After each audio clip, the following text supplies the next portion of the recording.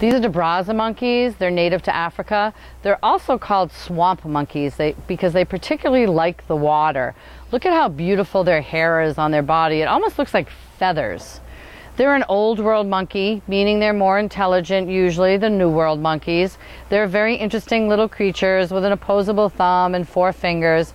And as you can see, they're really looking at the camera because they are inquisitive. If we get too close, they will grab things off of us, like one just tried to take my keys. So they're not, again, they're not a pet. These are wild animals. Debrazza monkey live in strong family groups. So you generally have the dad, the mom, and lots of offspring, which will move from the group as they get older.